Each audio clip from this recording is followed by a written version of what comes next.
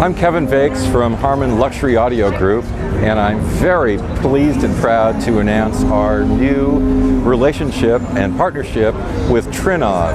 And Trinnov brings the best of 3D audio processor technology together with JBL Synthesis exclusive ARCOS equalization system, which is the gold standard of equalization.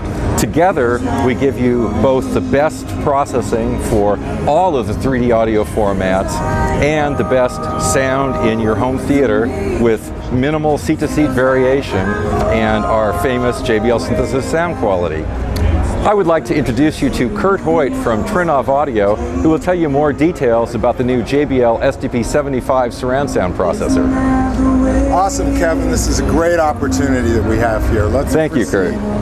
We're happy to have this great relationship with Harman. Trinnov has been looking for opportunities where we can bring our product, the Trinnov, into the greater marketplace. And there could be no better partner than JBL Synthesis.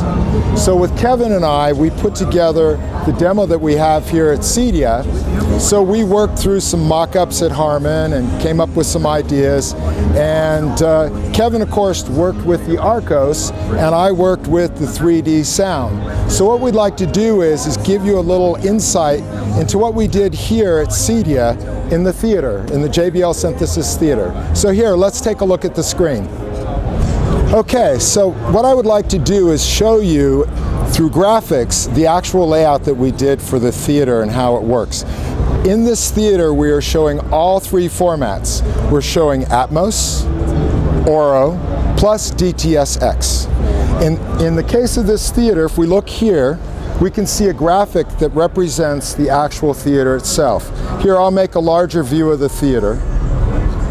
So what you can see here is an illustration on the actual SDP-75 of the layouts of the loudspeakers in the room.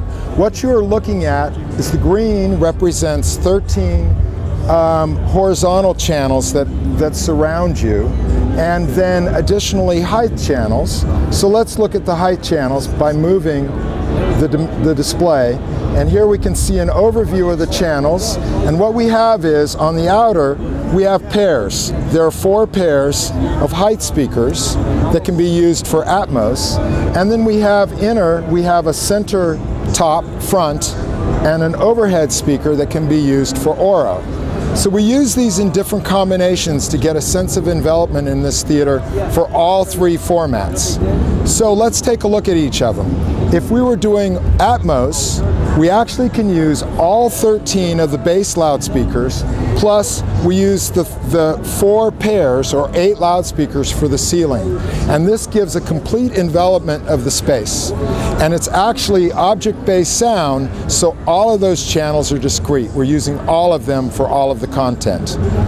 When we shift over to Auro, Auro is more like a traditional theater.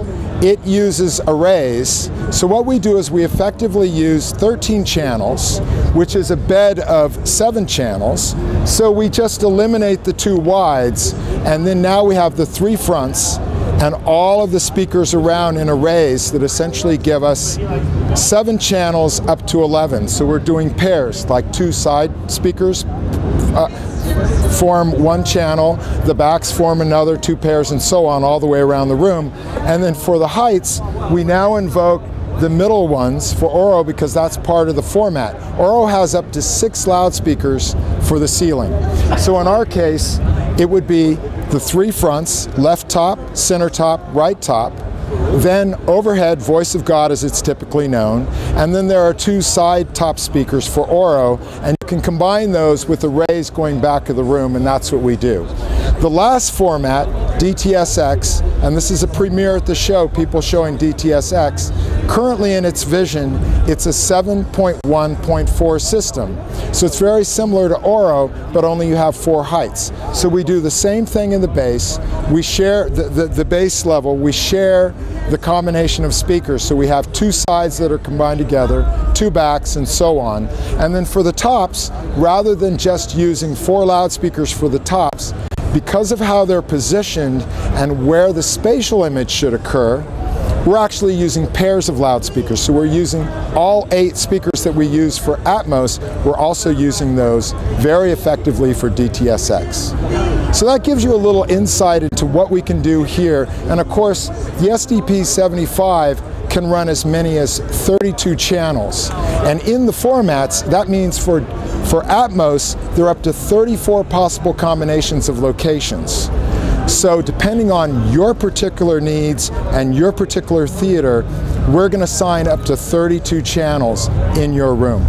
And then for the other channels, we can actively matrix those, place them into arrays to get the most effective use spatially of those channels as well. And ultimately, of course, we may see these formats change with more channels, either from Auro, who has announced that they're going to go to object-based next year, and of course DTS, which also the underlying channel base for DTS:X can go to a very high channel count. So we could expect in the years to come that they'll have more channels as well. So thank you for joining us here at CEDIA in Dallas, JBL Synthesis. Cheers.